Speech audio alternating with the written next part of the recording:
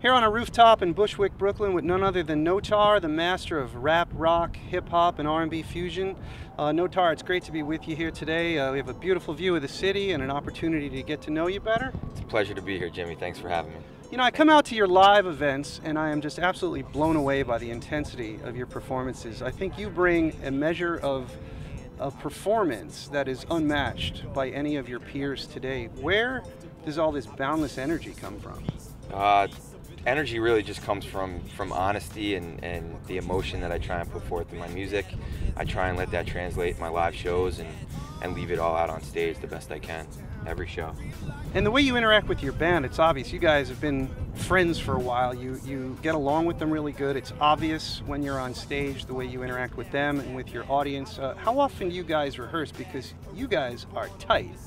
Well, the first part of that is we're definitely close. We're definitely like a band of brothers. We've been together for about 3 years. A couple members changed here and there. As far as rehearsals go, try and get in there at least like 2-3 times a week. It's hard to manage people's schedules being in this business and stuff, but we do a pretty good job to get in there and try and keep things as tight as possible. The camaraderie on stage is really between me and the band. We kind of want that to translate out into the crowd, so it's kind of one big group of mayhem, so to speak. So it doesn't go unnoticed in your live shows and also on your album, which, by the way, I absolutely love. That there's a very strong patriotic theme that runs through your performances and the album itself. What is it about patriotism as a theme that keeps you coming back to it? I like to consider myself, being patriotic. I have a lot of friends in the military. I volunteered for Wounded Warrior Project. I do some stuff for them. I support our troops and that mentality of being a warrior just in everyday life and just trying to go out and give 100%, and I think that's synonymous with patriotism. Excellent. Now, Stranger is a song that Adam Duritz is featured on, and it's a song about desolation, dislocation, post-traumatic stress disorder, and you sing it almost from the first person, but it's not your experience. Is this the experience of somebody you actually know? Actually, it was two people. My brother-in-law, Brian Selecki, who served in the Marines, and my best friend, God rest his soul, Carl Piper White, who served in the Army. At the time of the Iraq War, they were really writing me letters. I got to see how my sister's reaction, their family reaction, and I kind of culminated them into one character and spoke through them. I know them very well. I love them very much, so I was kind of able to see through their eyes and really let that translate to paper and then through the microphone the best way I could. It's a touching song and extremely powerful. I think you did it really well. Now, I mentioned Adam Duritz a moment ago. You are signed to the record label that he owns. How did that happen? It was weird. I actually met Adam through a mutual friend who knew a friend that went to college. I mean, it was just like a span of people. This guy owned an Italian restaurant. He was a dear friend of mine. A lot of people would pass through there, and my demo ended up in Adam's hands, and one thing led to another from there. The Counting Crows also took you out on a pretty substantial tour. Yeah. How big was that tour, and how long did it last? The tour was pretty big. It was 35 cities. It was the Traveling Circus and Medicine show is what it was, and it was really a culmination of great bands. It was my band, Counting Crows, and Augustana, and it was the time of my life. It was fantastic. It was great. What were some of the larger shows you played? Like, how many people came out to these? A lot. It varied at first. I think we started off at Summerfest in Milwaukee when we played, and that's like one of the biggest festivals, summer festivals. There was like 80,000 people there. So they varied. Some were smaller, some were bigger, but the average is probably about 15,000 to 20,000 people a show. It was really nice. And did any shows stand out as particularly memorable? I loved playing in Canada, to be honest. I thought the crowd there was so responsive and just so loving and just reaching out. I did a Bob Prover tribute. He had passed away the night before. We played in Windsor, in his hometown. I came out in a Detroit Red Wings jersey, and the crowd just went bananas. The energy was just insane. It was a time I'll always remember for sure. It was incredible. Watching you perform, it's hard to imagine you doing anything else. If you weren't a musician, if you weren't a songwriter, what do you think you might be doing? I'd probably be dead. Can you expand on that a little bit? Yeah, I'll expand on it. I don't know. Ever since I was little, I've always wanted to be a musician. I love music, and that's really all I want to do. I don't think you really work if you're your own boss and you're doing what you love every day.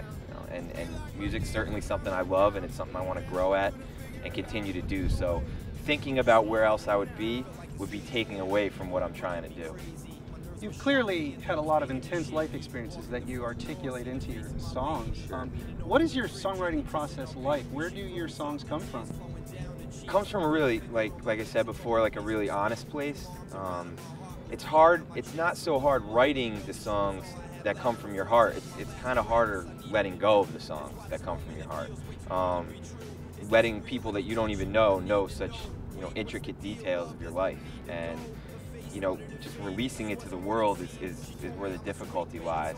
But to me, as long as you're honest and true with yourself and your art, and you're not putting on a front, you're not acting, you're not trying to be something you're not, that's where the true essence of everything kind of lies, in my opinion. You are an open book on stage, and I think your emotions just kind of pour out to the audience and everybody there. What's something that you think your fans might not know, or might be surprised to know about you? That's kind of weird, because I think I'm so honest that I think that they do know everything that there is to really know. I really try not to hold back. It goes a long way when you can just be vulnerable. There's a lot of perfection in vulnerability, and I try and be as vulnerable as possible, and if people don't like it, then too bad, and if they do, then I'll probably welcome them with open arms. I'm a pretty decent dude. How natural was it for you to incorporate this vast array of musical styles into your act? I mean, at one point I noticed you break into Stevie Wonder Superstitious, and then go back into your own songs, and you do it like so effortlessly. How did this all come to be? It's natural because it comes from what I love, or what I grew up listening to, or what a member in the band is inspired by that inspires me. I love mashing up new things, showing people where I came from, or what I used to listen to as a kid, whether it be like Led Zeppelin or Stevie Wonder or Earth, Wind and Fire or whatever.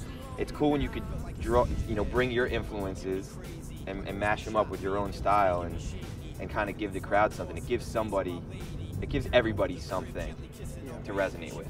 So. It resonates with a lot of people, and it doesn't go unnoticed that at your shows there's an incredibly diverse audience. You clearly have appeal to a lot of different kinds of people. That's what I love. People are always like, I always get asked the question like, what's your demographic, or I don't know, humanity, mankind. I could have a guy, coming from Wall Street and a hipster, chilling next to each other doing shots of Jack, just sweating their asses off, just enjoying a rock hip-hop show, and to see that is like, wow, I have the power to bring people together. Music has that power, and if I'm a catalyst for that, then I'm doing something to be up for. Well, I think that there's little doubt that if anybody could get there, you will. I mean, you've got the guts, you've got the songs, and you've got the presence to achieve exactly that. And again, by gauging the diversity of the people that you appeal to, I think you've got as good a shot as anybody. I really appreciate it, Jimmy. Coming from a man of your caliber and in such a wonderful outfit, that means a lot to me. You like the denim? Yeah, it's looking good, man. I got it out of your closet. Oh, really? Great. Yeah. Thanks. Well, best of luck to you, my friend. Just and make sure you return it. Yeah, best of luck, and I really wish you all the best. Appreciate it, Jimmy. Thank you. Thank you. Peace.